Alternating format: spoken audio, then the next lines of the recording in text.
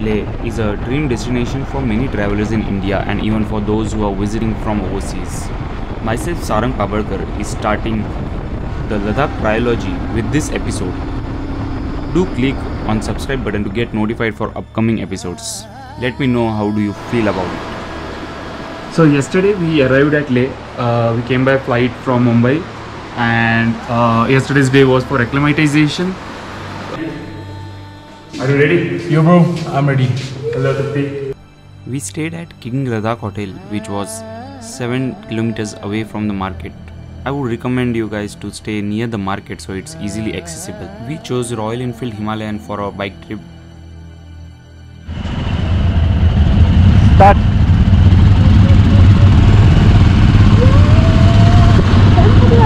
Moria. So our plan was to cover maximum places around Leh city within 30 kilometers. And we started with Leh Palace. Leh Palace, just situated in the center of the city, is an architectural wonder and engineering feat of Namgyal dynasty, the second dynasty of Ladakhi rulers. Hello everyone, so we are at Leh Palace, which is situated at the center of Leh city, and from here you can see the entire view of the city and the mountain ranges around. This palace was built in 1630 AD and it has around 100 rooms and 9 floors. 1000 years ago, this beautiful land of Ladakh was also a battlefield for Chinese Mongolians and Tibetans.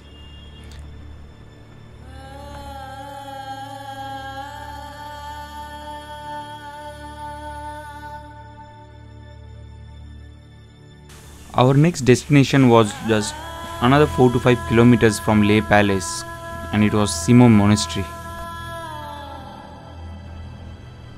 The Simo Monastery was founded in early 15th century. The Namgyal Simo Monastery in Leh is renowned for its 3-story high solid gold idol of Maitreyi Buddha. So in Leh you get tired too early because of this low oxygen levels.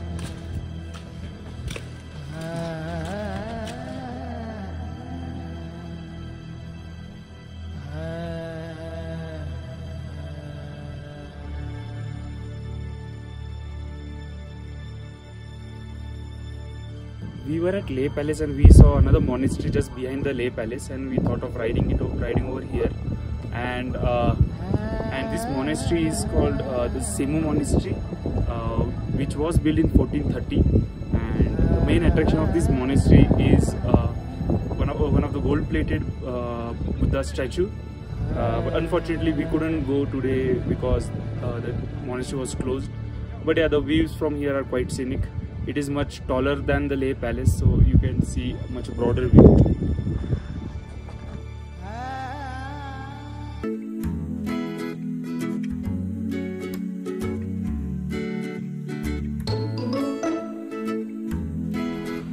After monastery and Leh, we took a break and we visited the Tibetan markets in Leh city. So our next stop was Patthar Sahib Gurudwara. There is an interesting story about this Gurudwara. During the period of 1518, when Guru Nanak was returning to Punjab through Srinagar after travelling to Sikkim, Nepal and Tibet, he rested at this place.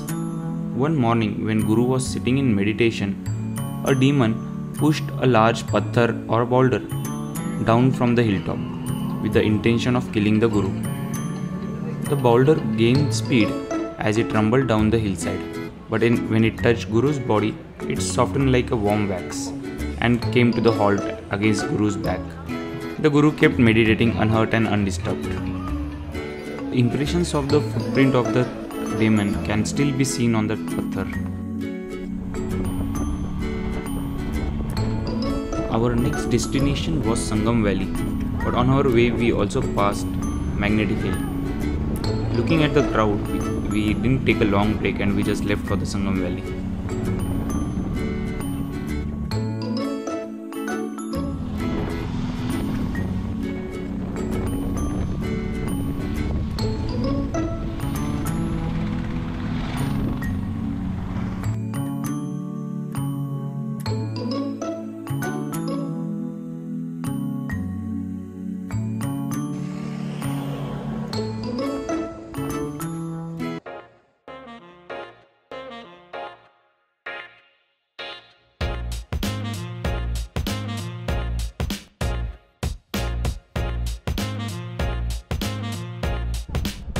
we are at confluence of two sacred rivers.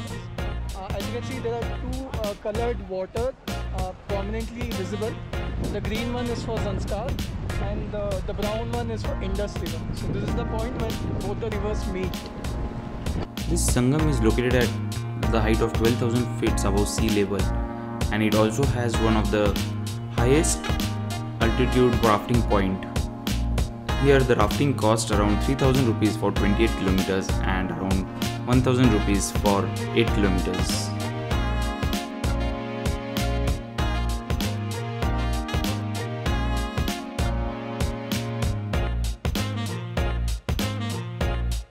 Come to Leh, you are expected to stay indoors for around 24 hours.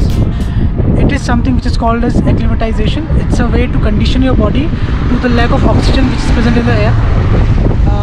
If you don't do it, then people get into all sorts of complications such as difficulty in breathing, and hence it's very important that you allow your body to get used to these difficult conditions.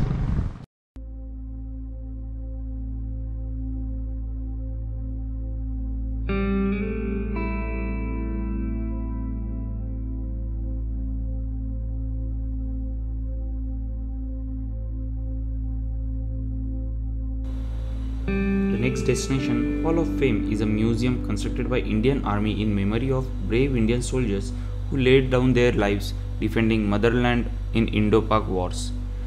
It is located on the Leh Kargil road about 4 kilometers from the city. From Hall of Fame, we reached the Leh city and we traveled to Shanti Stupa, which was a couple of kilometers from the city.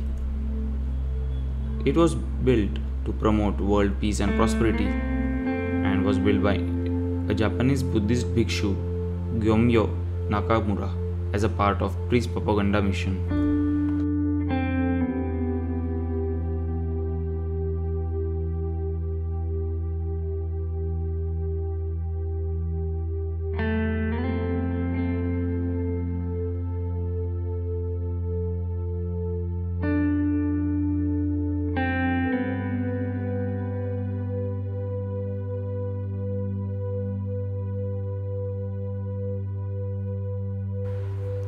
And the last destination of Leh city was Gompa Soma Monastery and the Leh market. So this monastery is located at the center of the market and is open for the tourists throughout the daytime. After visiting the monastery, you can take a time out and go for shopping in the Leh market.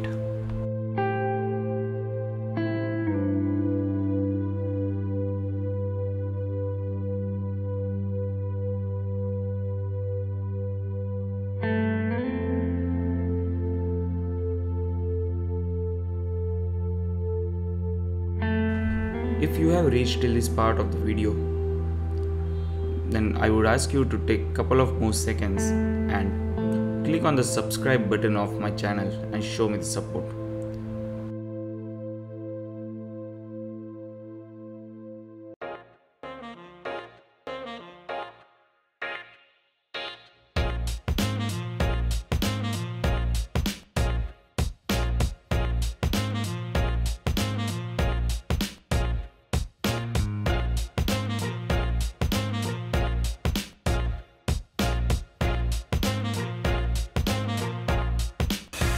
In the next episode, we will be riding on one of the world's highest motorable passes, Khardungla Pass, and we also did a go-kart race on the world's highest go-kart track. Hope you will enjoy it. Stay tuned for the next episode.